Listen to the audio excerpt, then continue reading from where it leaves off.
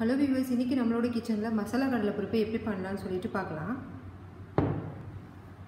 2 cup அளவுக்கு கடலை பருப்பை வந்து நான் 7 மணி நேரம் வந்து ஊற வச்சுருக்கேன். உங்களுக்கு வந்து 7 மணி நேரம் ஊற வைக்கிறதுக்கு டைம் கிடைக்கலன்னா அட்லீஸ்ட் ஒரு 5 ஹவர்ஸாவது வந்து நீங்கள் ஊற வச்சு எடுத்துக்கோங்க. இதை வந்து நம்ம என்ன பண்ணணும் அப்படின்னா, ஒரு காட்டன் துணியை விரித்து அதில் கொஞ்சம் நல்லா ஈரம் இல்லாமல் நல்லா ட்ரை பண்ணி எடுத்துக்கணும். இந்த மசாலுக்கு வந்து 1 ஸ்பூன் அளவுக்கு சில்லி பவுடர் எடுத்திருக்கேன்.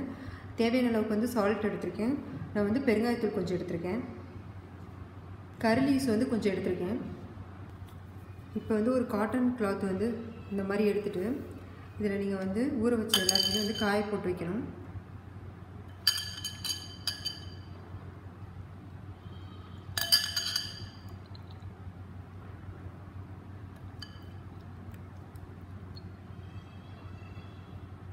வந்து ட்ரை பண்ணி எடுத்து வச்சுட்டேன். இப்போ எண்ணெயில் போட்டு பொரிச்சிக்கலாம். இது எண்ணெய் வந்து நல்லா சூடாகிடுச்சு. ஸோ நம்ம போட்டு பொரிக்கலாம். மீடியம் ஃப்ளேமில் வச்சுக்கோங்க, இல்லைன்னா சீக்கிரம் கரைஞ்சிடும்.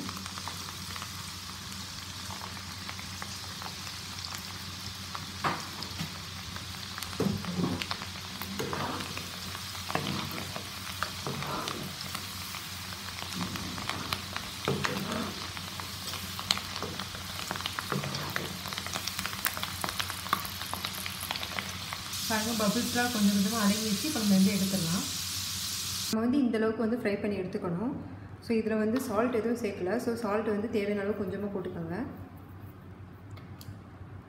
கொஞ்சம் வந்து சில்லி பவுடர், பெருங்காயத்தூள் வந்து கொஞ்சமாக போட்டுக்கோங்க. நான் வந்து கறி லீவ்ஸை வந்து அதே ஆயிலில் போட்டு பொரிச்சு வச்சுருக்கேன், அதையும் சேர்த்துக்கோங்க.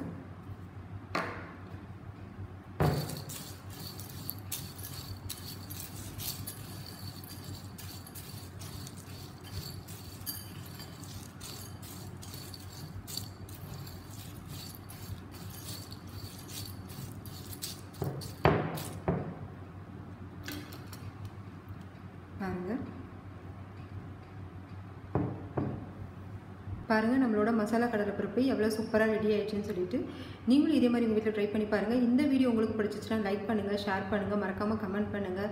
நம்ம சேனலை வந்து சப்ஸ்கிரைப் பண்ணுங்கள். ரைட் சைடு ஒரு பெல் பட்டன் வந்து ப்ரெஸ் பண்ணுங்கள். அப்போ தான் நாங்கள் போகிற வீடியோ நோட்டிஃபிகேஷன் உடனுக்குடன் இன்பாக்ஸில் கிடைக்கும். தேங்க்யூ.